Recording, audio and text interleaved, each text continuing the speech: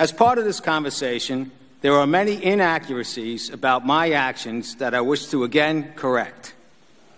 First, I did not direct the removal of blue collection boxes or the removal of mail processing equipment. Second, I did not direct the cutback on hours at any of our post offices. And finally, I did not direct the elimination or any cutback in overtime. I did, however, suspend these practices to remove any misperceptions about our commitment to delivering the nation's election mail. Any further assertions by the media or elected officials is furthering a false narrative to the American people.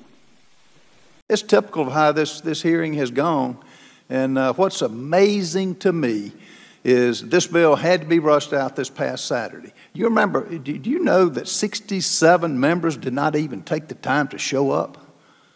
If your workers at the post office don't show up, what happens? They don't get a paycheck, and the mail doesn't get delivery. It's an insult to what the Democrats are trying to do, a false narrative that has not worked for them since this president was elected. The Mueller report, the impeachment, none of it's working now. They're going fishing for this. I apologize to you. Let me get some yes or no answers. Are you and the Postal Service actively removing mailboxes at the behest of President Trump to undermine the election? Or, as President Obama said, kneecap the Postal Service? No, sir. Was the U.S. Postal Service going to be insolvent before the election if you did not receive the $25 billion the Democrats insisted in including in their bill? No, sir. Is the United States Postal Service equipped to handle voting by mail for the November election? Yes, sir. Are you unlocking blue boxes to stop the mail? Anything with blue boxes is stopped. No. So.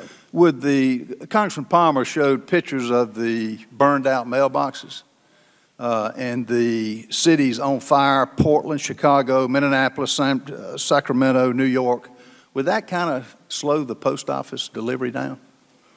There are certain actions and procedures that we have for situations for public unrest that we deploy a variety of different things, up to and including getting our collection boxes out of there when it happens. But I don't know all of everything that goes with that. But yes, it would slow down the mail.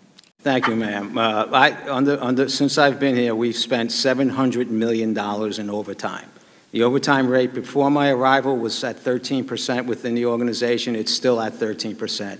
As I said in my opening statement, this is a continued misinformation regarding what I did since I've gotten there. I never put a limitation on overtime.